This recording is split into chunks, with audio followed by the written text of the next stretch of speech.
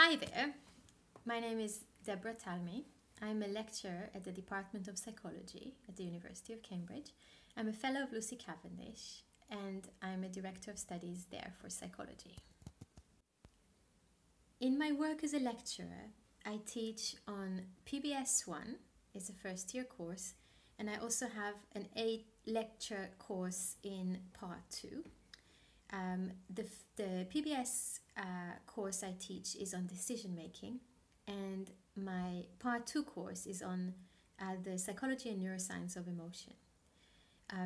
I've served as the course organizer for part 2 psychology, and I'm now director of curriculum development for the department. This means that I have quite a good insight into the psychology program that Lucy students are taking, and I could guide students efficiently in making choices and tackling the challenges that they might be facing. I have a good network at the department to find supervisors for students. My main research interest is in memory and emotion and motivation. These topics are also very relevant to people's course of study because obviously people's motivations and feelings influence the choices they make when they study, and they need to remember what they learn. And I find that in conversation with students, my research expertise also help me guide them through some of the challenges that they face.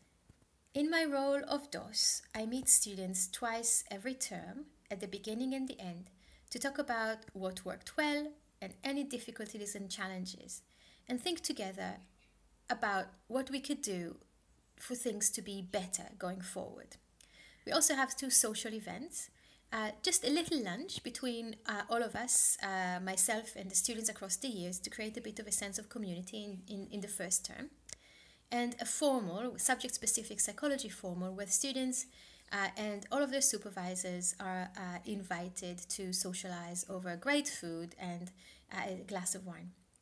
I've just finished my very first year as a DOS, and I found that the way I was most helpful to students is by helping tease apart some of the issues they brought to me, help them reflect on it and think with another person together about some creative ways to tackle them.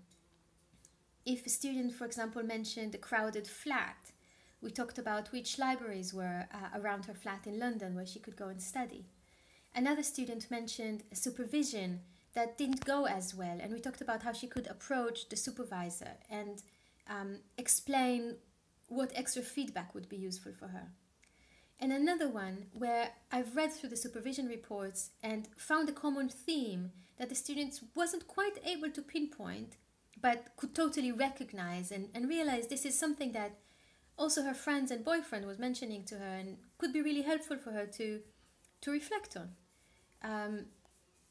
This is how I feel I could help students most to be a listening, challenging, more experienced person that they could come to and accompany them on their learning journey.